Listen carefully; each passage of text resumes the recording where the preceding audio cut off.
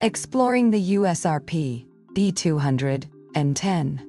Unveiling the power of software-defined radio. Welcome to our in-depth exploration of the USRP B210, a pioneering device in the realm of software-defined radio.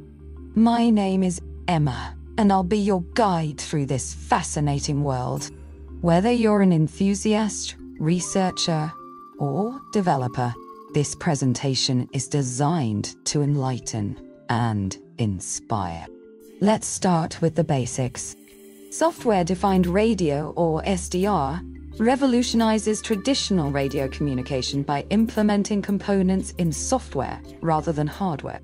This approach offers unparalleled flexibility, reconfigurability, and cost-effectiveness. Imagine a single device capable of adapting to various wireless standards and frequencies with just a software update. This shift enables rapid prototyping, easier maintenance, and the ability to keep pace with evolving communication technologies. From amateur radio operations to cutting-edge research and development, SDR's versatility knows no bounds. At the forefront of this innovation is Etis Research, founded by Matt Etis in 2024.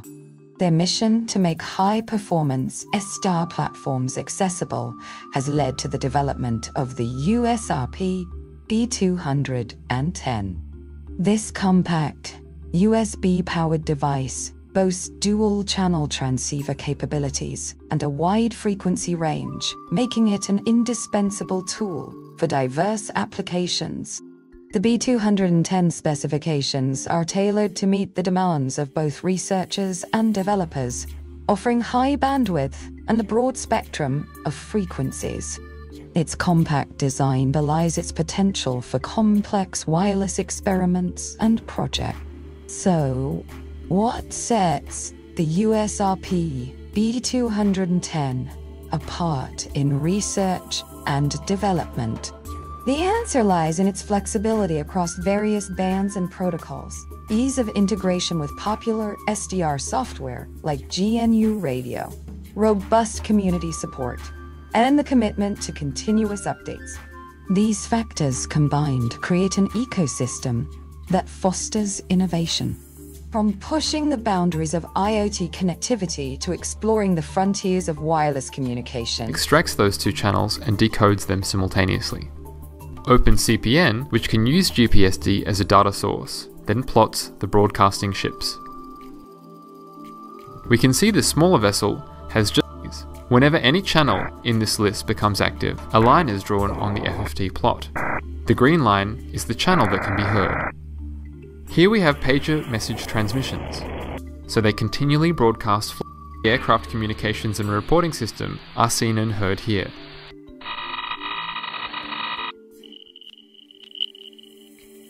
This application graphically presents the results used to sniff OFDM-based 802.11. This was a brief overview of some of the applications that work with the USRP B200 and B210. The wide frequency coverage will allow you to experiment with many more RF applications.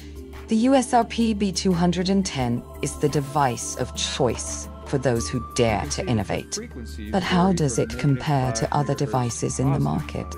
Let's consider alternatives, like the Hack RF. But for now, you can think of this 0 point as being the center. And the ADALM, Pluto Dorta. While each has its merits, the USRP B210 stands out for its dual-channel capability, wider frequency range, and the might of Etis Research's community backing.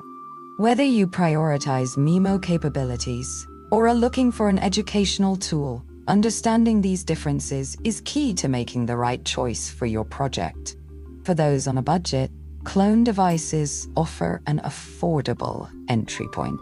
Available from various manufacturers on platforms such as AliExpress, these clones mimic the original specifications but may vary in quality control and support. Before we dive into the world of applications, let's briefly explore another notable device in this DR landscape: the LimeStar Mini. This open-source, USB-powered board is designed for more complex. With its full duplex transceiver capability and support for MIMO, the LimeStar Mini is particularly appealing for projects requiring advanced wireless experimentation.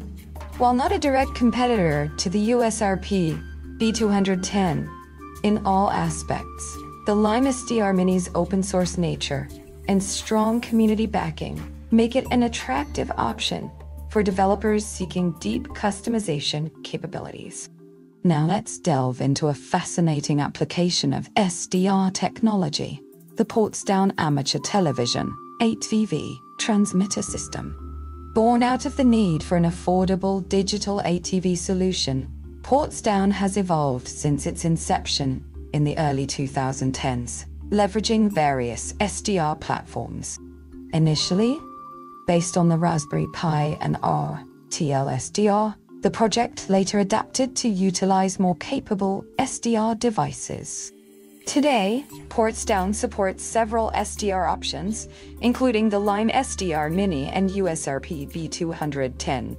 The choice between these often hinges on the desired transmission parameters and personal preference.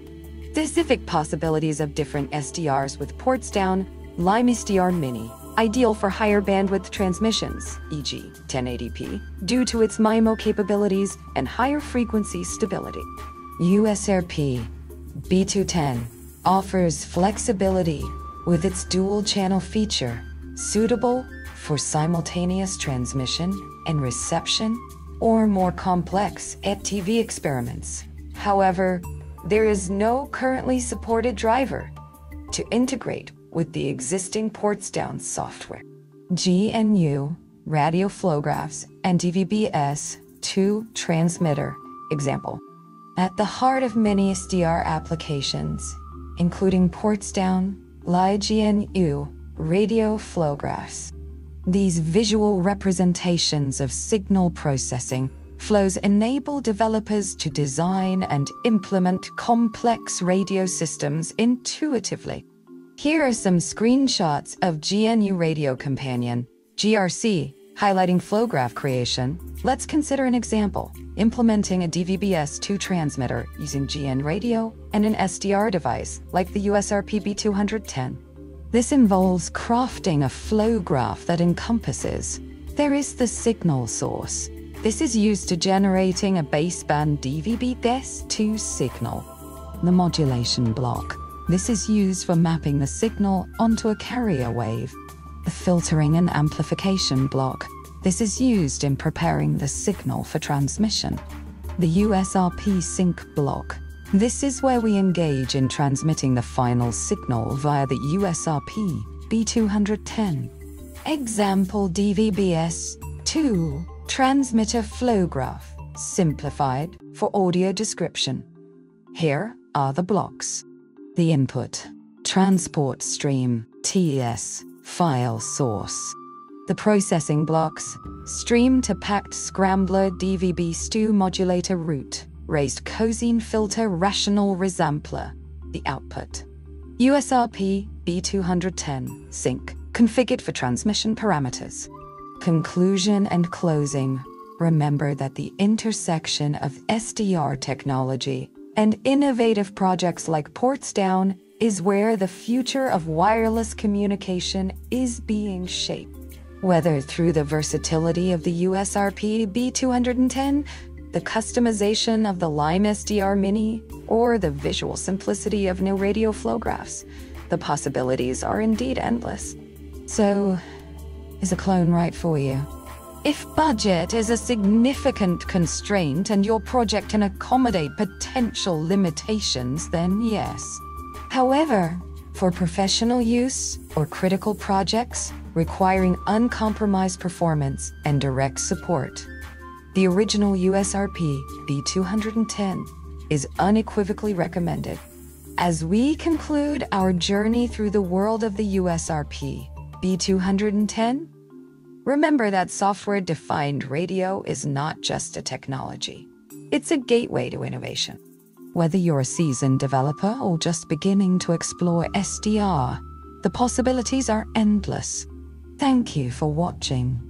If you have questions or topics you'd like us to explore further, please don't hesitate to reach out. Until next time, stay curious and keep innovating. Now, back to Patrick for some final words. Thank you, Emma. Well, I hope you enjoyed this novel presentation on exploring the USRP B210, Unveiling the Power of Software-Defined Radio. I say that this was a novel presentation because it was presented entirely by a large language model. Emma and I are LLM synthesized voices. The dialogue script for the presentation was created by Llama 3.1 Nemotron 70B LLM from a simple prompt of asking it to produce a 10-minute presentation with the title Exploring the USRP B210, Unveiling the Power of Software-Defined Radio. There was a dual agenda behind today's presentation. First, it was to alert you to the various advanced SDR systems available and the merits of purchasing a much cheaper clone device with identical functionality. Secondly, to demonstrate that large language models in the right hands can produce amazing results even in creating content for an amateur television segment presentation.